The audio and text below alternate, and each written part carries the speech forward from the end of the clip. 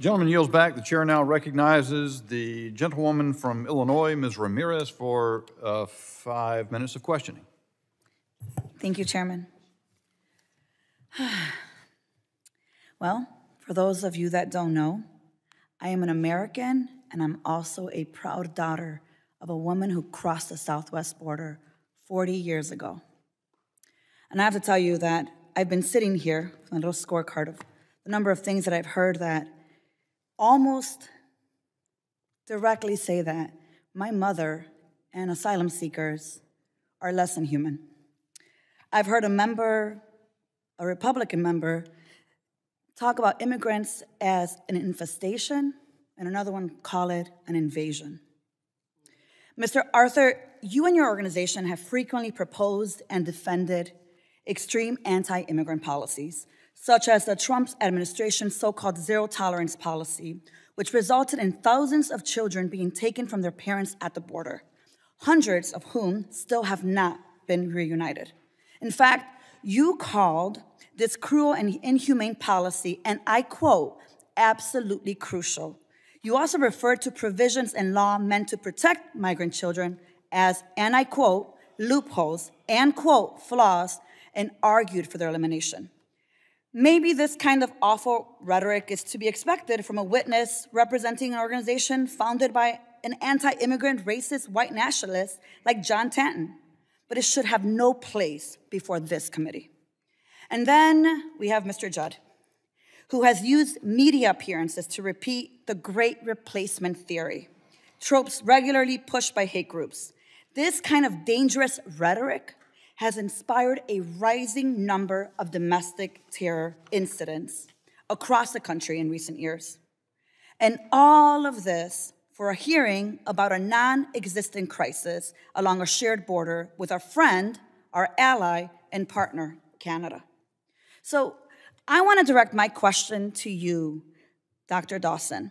Since you have spent your career working on U.S.-Canada matters, I'm interested in your take on how the revised Safe Third Country Agreement will affect migration along our northern border. As part of the agreement, Canada has agreed to take 15,000 migrants from the Western Hemisphere this year. Briefly, can you tell me a little bit about the U.S. and Canada and how this important issue is being carried on? Thank you. The U.S. and Canada are very closely aligned on hemispheric migration issues, and I think our leaders look at the humanitarian elements very strongly.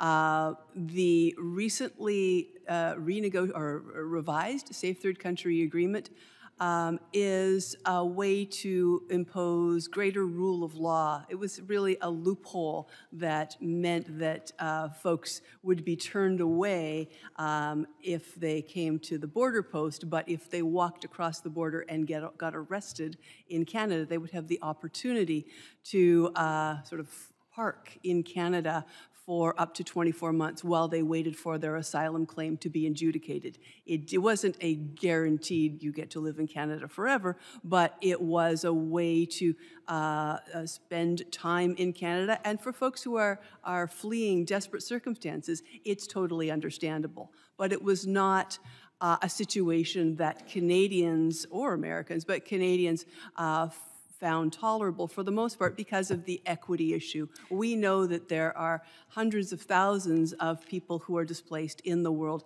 Many asylum seekers are doing all the right things, following all the right rules, and are languishing in refugee camps around the world. Thank you, Dr. Dawson. And I want to follow up on that, particularly from a place of equity. What role, if any, does the Future Borders Coalition see itself taking on addressing and eradicating some of the racial implicit bias that we see in facial recognition technology, given that the technology is a key recommendation in the organization's 2022 Path Towards Border Digitization report?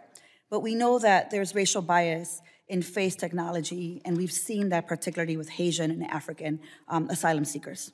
Thank you for that question. Our organization has been engaged with US CBP and with Canada CBSA on the very issue of demographic bias in facial recognition technology.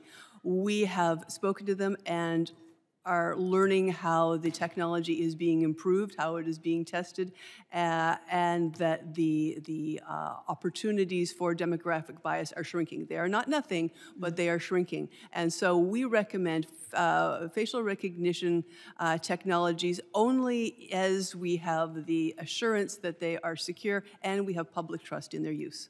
Thank you. I yield back.